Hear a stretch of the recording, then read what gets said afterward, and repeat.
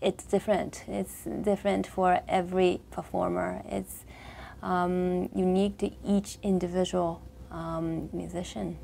I think that some days I think that physical stamina, being healthy, is so important. That without it, I really, really can't be a performer.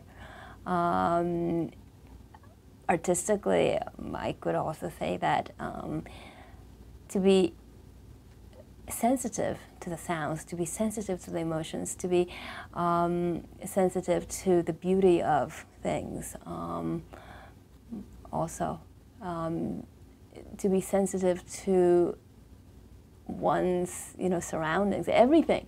It's really difficult to answer this because there isn't really particularly one set of elements or characteristics or personalities that's going to make it happen.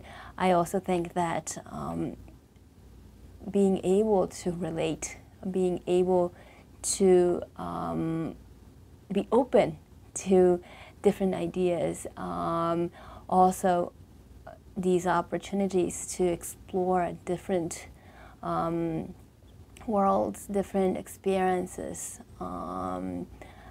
just everything.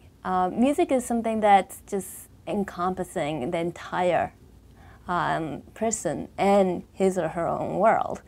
And so it's really difficult to say what really makes it happen, but it's everything. Every musician, every person is an individual. So there is no such a thing as a generalized advice that one can give. I can say that I have benefited greatly from the experiences. But also it's not just about the experiences, but it's about how you internalize these experiences, how you take these experiences in, and how you decide that you're going to utilize them. There are spontaneous things too.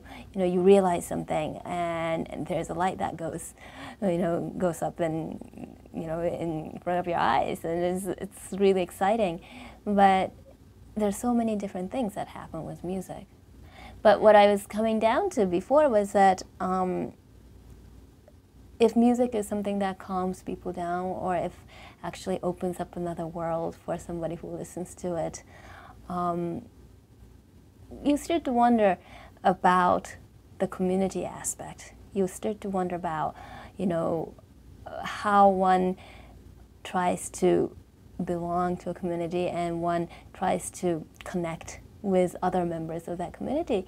And communication starts. And I think for understanding each other, this is very, very critical.